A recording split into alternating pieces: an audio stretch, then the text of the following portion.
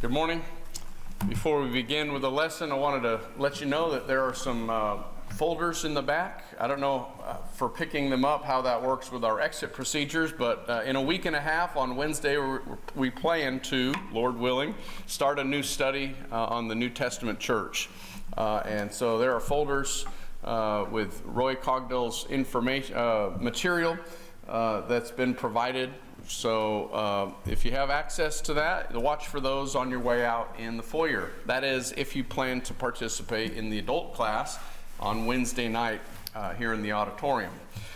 So I want to introduce the message with a little short story about something that happened about 105 years ago on the baseball field.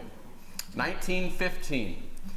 There was a third base coach named Miller Huggins. He was a manager and third base coach, and it was the 7th inning. The Cardinals were playing, and they were playing Brooklyn. And so anyway, there's a pitcher named Appleton. Ed Appleton was on the mound, and they were just tied up at the time with 2 outs, and this third base coach Miller Huggins calls over to the pitcher Appleton before he's about to throw his pitch, and he says to him, "Hey Bub, let me see that ball."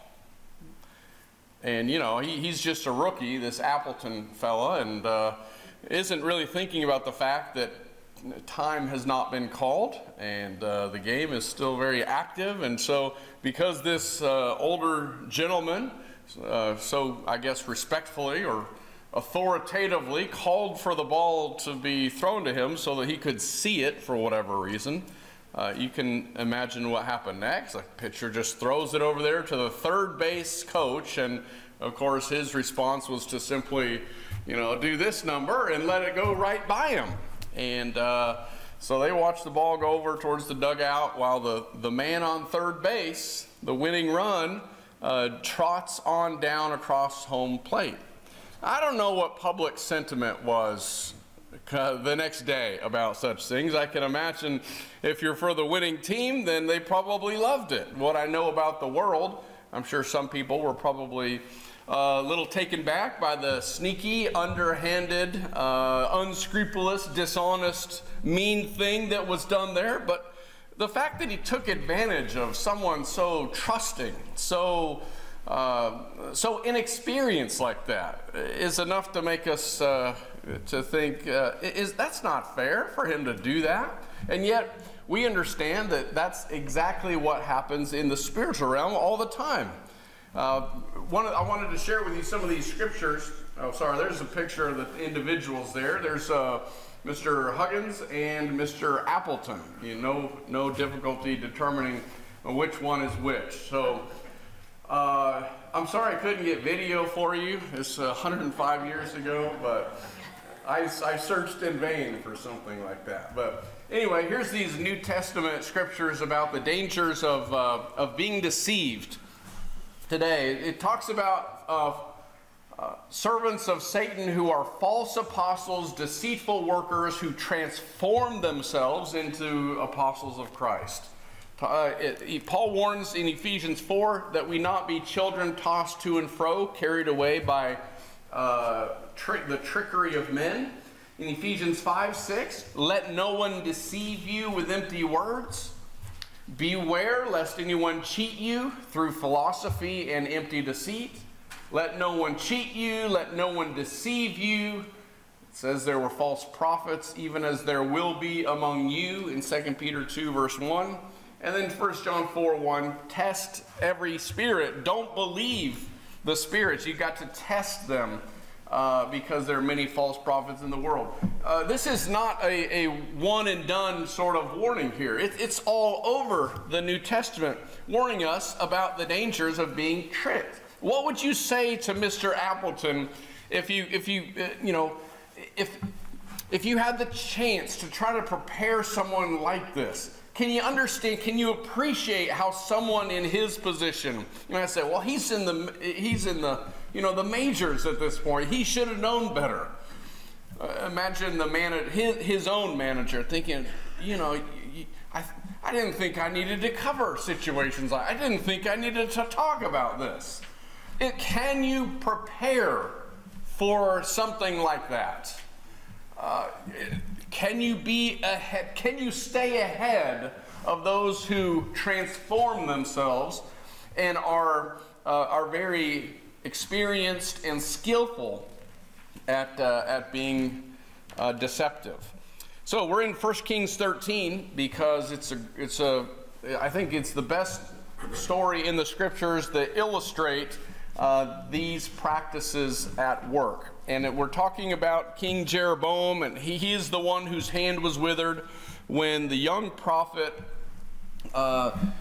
called for the altar to be desecrated, just according to the prophet of God hundreds of years before that. And his hand, as it says, was shriveled when he extended it in order to have him arrested. And of course, as is the case, a lot of times when bad things happen to bad people, they feign a little bit of faith in God or a little bit of religion in their lives, and they ask that he might pray for him on behalf of his hand. And so Jeroboam's hand is restored after the young prophet prays on his behalf.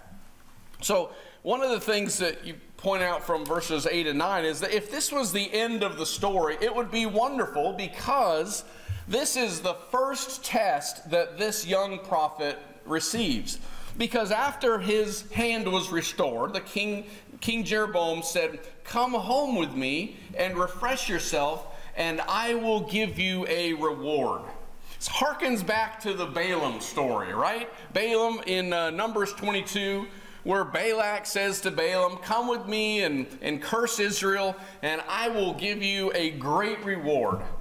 And in like manner, this young prophet also says, "If you were to give me half your house, I would not go in with you, nor would I eat bread nor drink water in this place.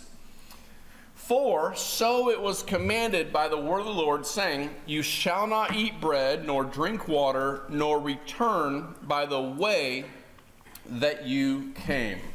Okay, so he passed the first test. God was very clear about the expectation not to return by the same way, nor to go into anyone's house. So then there was this plot. Then there was this older prophet, the second test, if you will. He lived in Bethel. His sons came and told him all that this man of God had said and done. And he immediately feels some connection to him. Oh, we're both prophets. I want this man to come to my house. And he personally mounts his donkey and goes and requests his company at dinner. And even though the young prophet had faithfully answered King Jeroboam, mind you, the king who has offered a great reward, for whatever reason, this young man is easily duped into acquiescing to this older prophet's request. Now, if you're wondering why God didn't just use this guy to prophesy against Jeroboam's altar, perhaps that becomes clear in verse 18. Why doesn't God just use this older prophet who is right there to go and do this? And you get a little insight into the character of this man. When he says to this younger prophet, verse 18, "I too am a prophet, as you are. And an angel spoke to me by the word of the Lord, saying, Bring him back with you to your house, that he may eat bread and drink water, for he was lying to him." And without any further inquiry, without stopping to say, I happen to be a prophet of the Lord myself. Let me see what is the word of the Lord concerning this matter. Something like Moses might have done and had done on numerous occasions. Instead, it says, so he went back with him and ate bread in his house and drank water.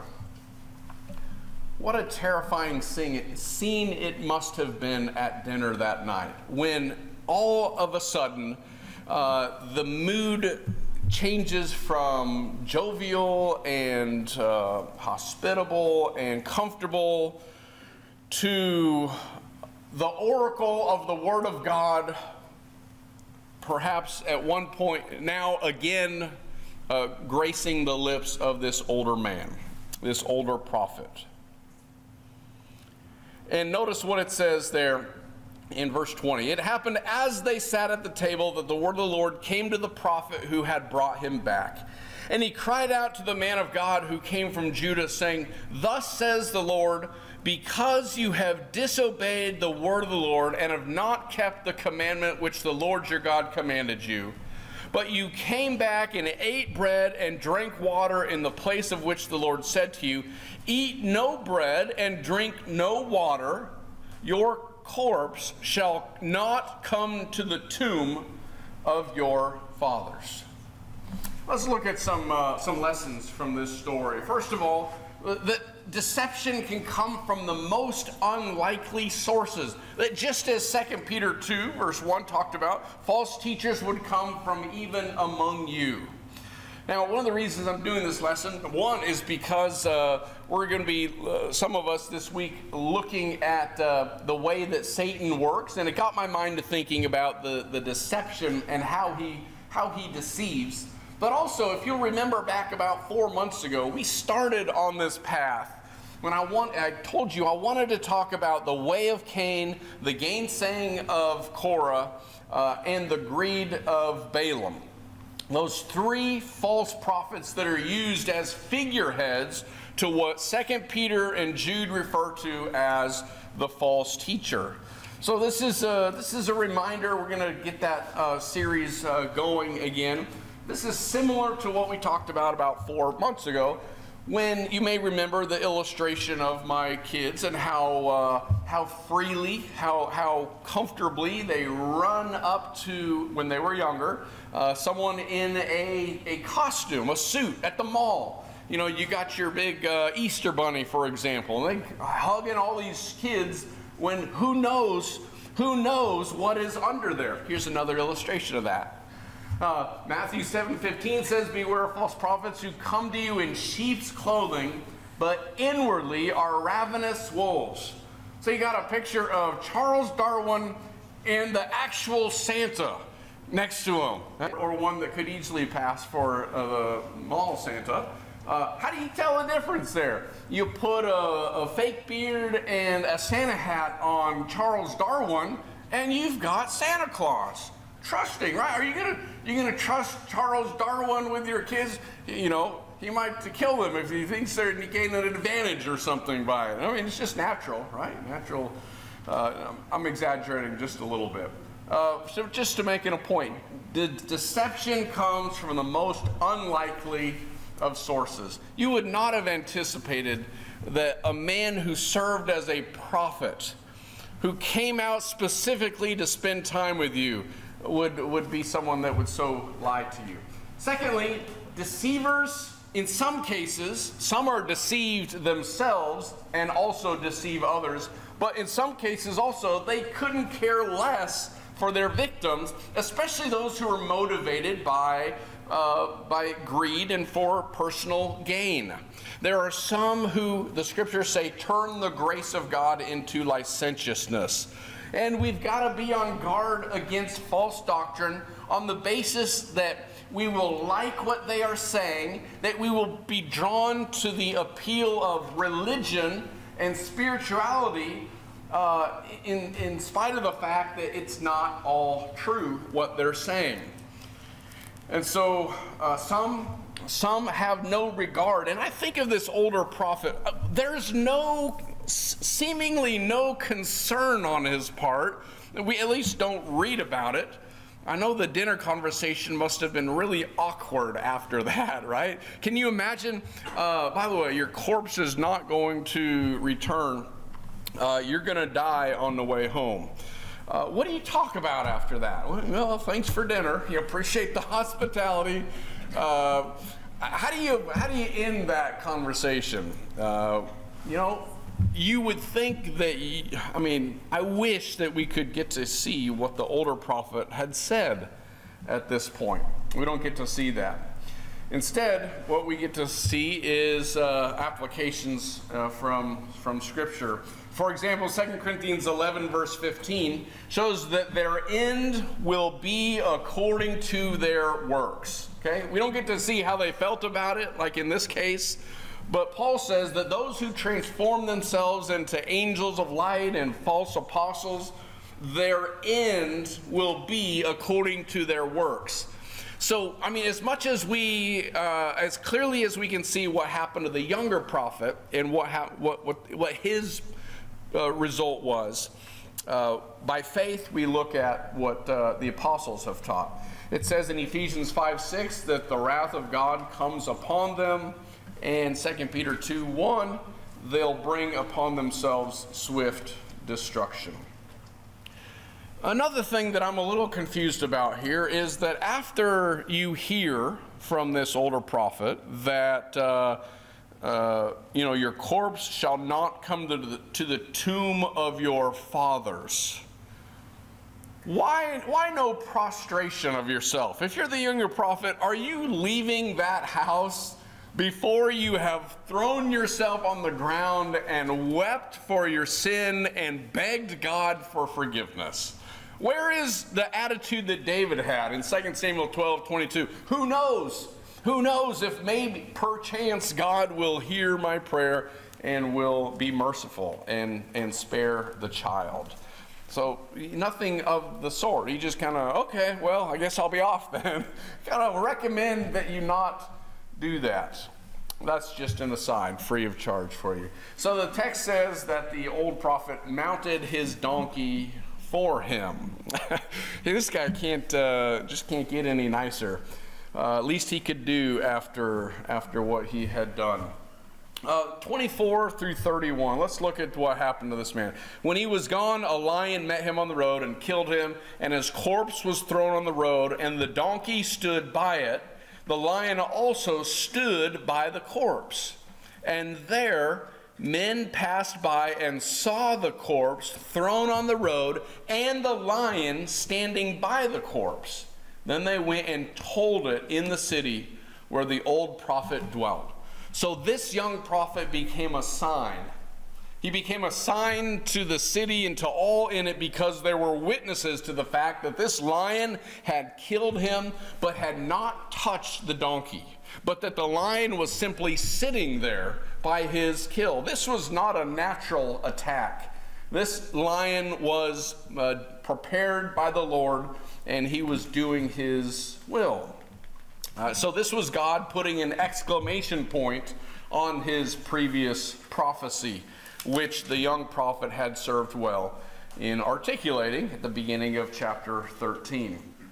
And I want to get you to think about, in terms of this, that if this is the end of the prophet of God, according to 1 Peter chapter 4, verse 17, then what will be the case for those who do not know God? You'd think that this would be a wake-up call, that if this is how the young prophet met his end, because he violated the order not to go and eat bread or drink water in this place, then what will be the case for those who do not know God? That's taken from 1 Peter 4, verse 17. There it says, "For the time has come for judgment to begin at the house of God, and if it begins with us first, what will be the end of those who do not obey the gospel of God?" Thirdly, only a little error is enough, or maybe enough, to kill us. And, I don't have any idea what the big deal is about stopping for a meal. What was God trying to accomplish by that? Why refuse that?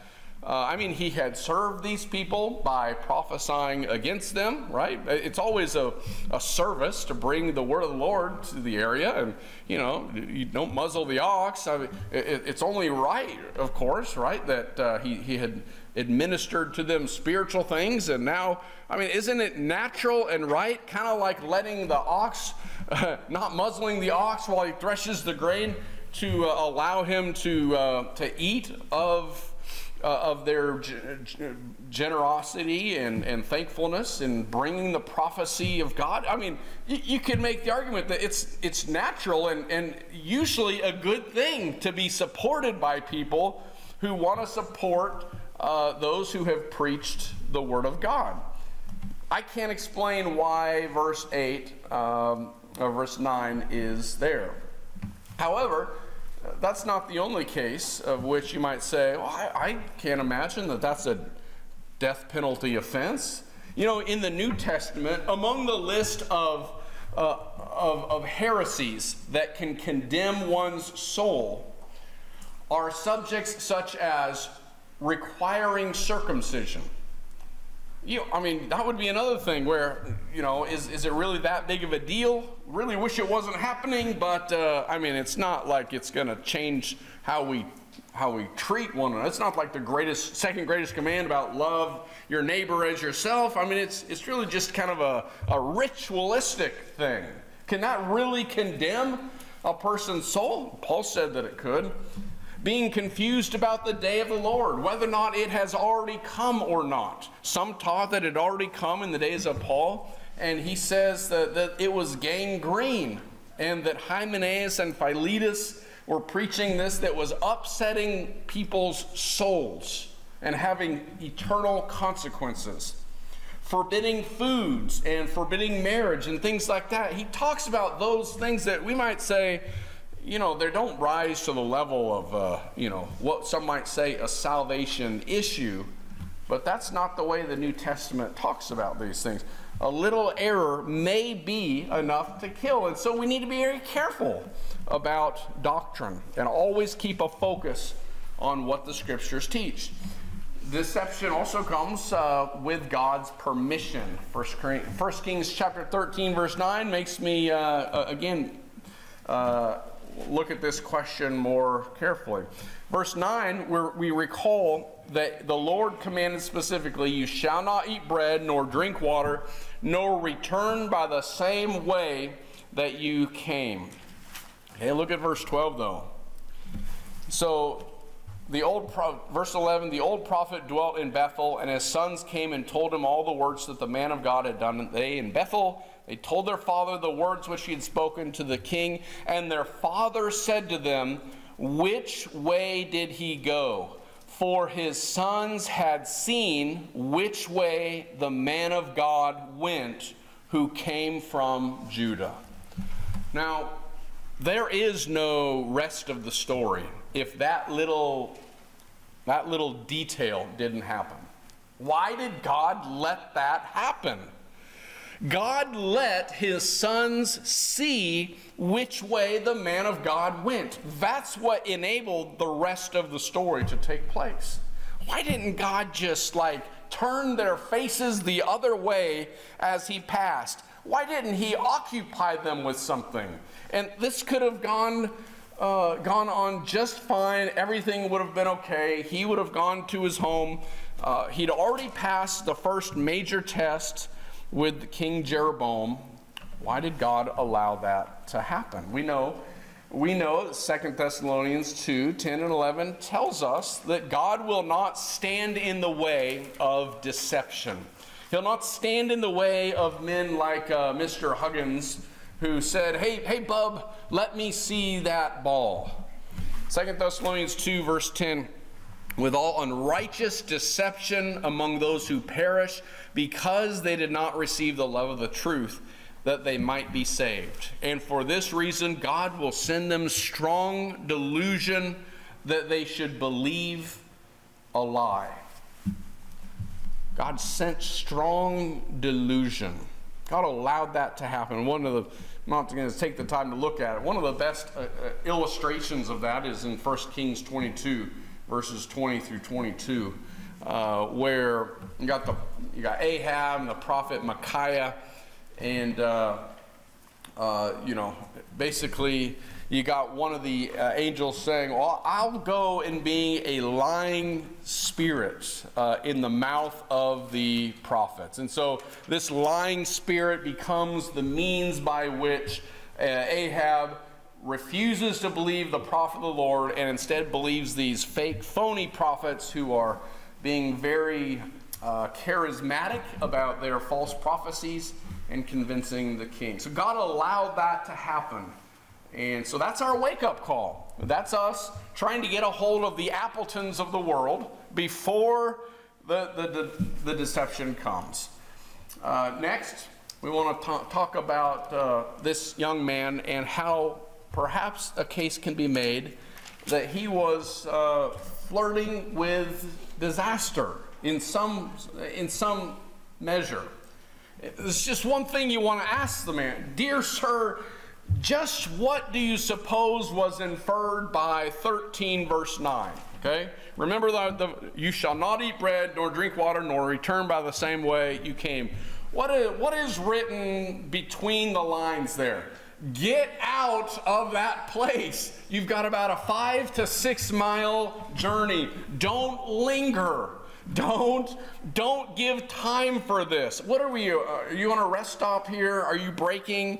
No. What do you suppose God meant to convey by don't eat bread, don't drink water, don't return by the same place?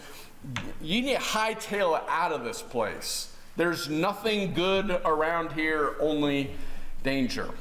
So let's think about that when it comes to snuggling up the line. When God commands something to be done, let's not flirt with disaster by trying to see how closely we can get with crossing it.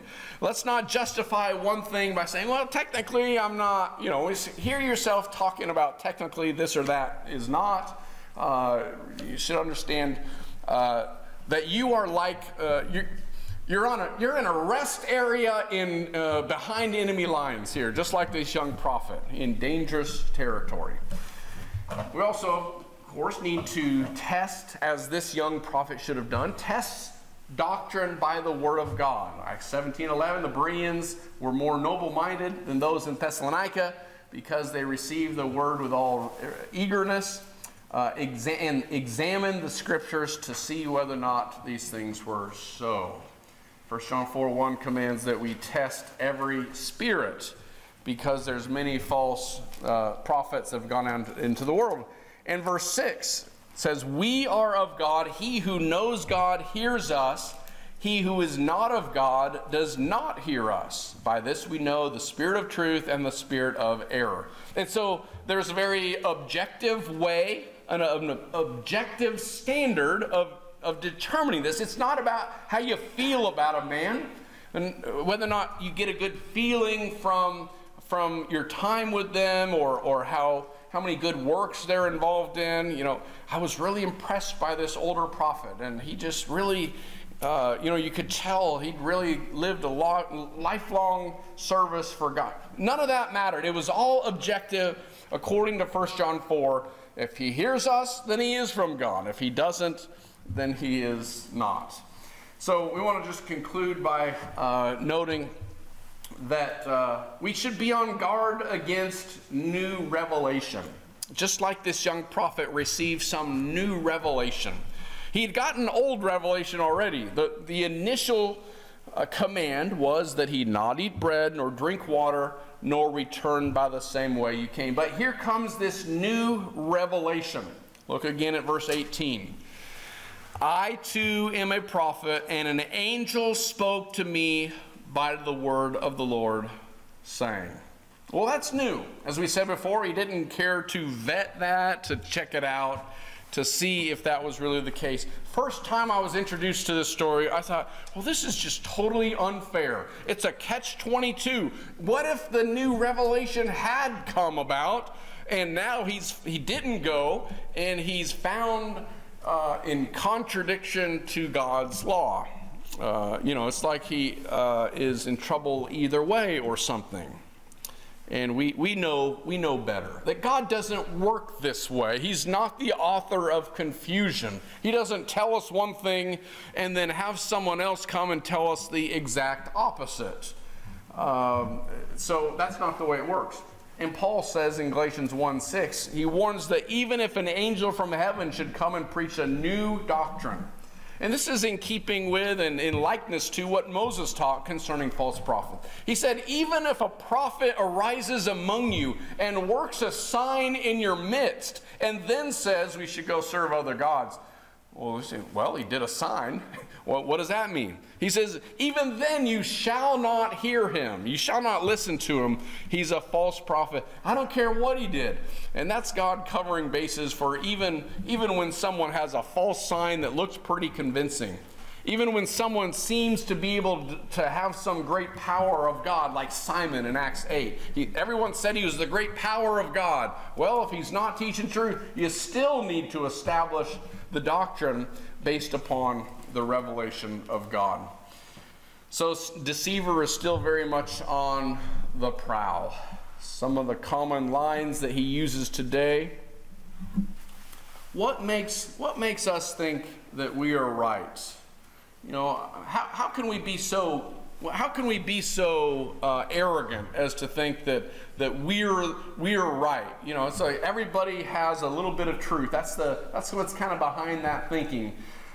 And so that allows us to be thinking compromise when we start thinking, well, who are we to say that we're right? That's not to say that we don't have open minds about what is taught and that we don't pursue everything according to God's word and what is taught. Could God really be that strict is another one of the things that people ask about. And they turn issues like, things that come up into whether or not they are salvation issues or something that could condemn a person to hell. And we immediately begin to talk about, well, is this really something that would condemn a person to hell? I hope that this lion attack over whether or not the man ate or did not eat is enough to get us to not speak in terms of, well, is this really a salvation issue that we need to care about here? Let's be careful about making everything into, well, is this going to condemn a soul to hell or not? That's dangerous talking. We just need to try to pursue the best truth we can under every circumstance. And then finally, another one is, and I hear this a lot from people, you try to point out that, what they're teaching over here, you guys, you're attending this church over here, but they're teaching this, this, and this. I often hear, but these are wonderful people. You wouldn't believe how spiritual, you wouldn't believe how, what kind of changes had taken place in their lives, how receptive they've been to me, what a family. We start talking about all these subjective measures, gauges, instead of really what is the truth about what is being taught. We're thankful for people who are kind and gracious and have a measure of the Spirit as far as how you're supposed to treat people. But if this story teaches us anything, it's that God doesn't compromise what He's commanded for us to do. So we full circle now. We're back to the pitcher. We're back to the mound, and we're back to that older gentleman saying, "Hey, bub, show me that ball. Let me see that ball." It might be convincing. It might be authoritative. With all due respect, you might want to give him the benefit of the doubt. But what's at stake here is just too great for us to be naive. We don't want to be like children tossed to and fro by every wind of doctrine. We need to be wise as serpents and harmless as doves. So hopefully this will be like part 2 of the introduction to the series on what does the false teacher look like. We'll start with the way of Cain, then the gainsaying of Korah, and finish up with Balaam's example. So appreciate your attention this morning. We do have guests among us this morning. We're really glad that you joined us as well. But if there happens to be someone in the audience that needs to respond to the Lord's invitation, we always end our service, our preaching segment with an opportunity to respond. We're going to sing a song of encouragement, and if you're in a position where you need to confess your faith in the Lord and turn from your sins and be immersed with Him in the waters of baptism for the forgiveness of sins, we're very very happy to be able to provide that opportunity and have the baptistry to do that. Or if you've already done that and you'd like to ask for encouragement from your brethren for some sin that you've committed, we stand ready to help you. Whatever your need is, come forward now while we stand and sing. Jesus the Lord.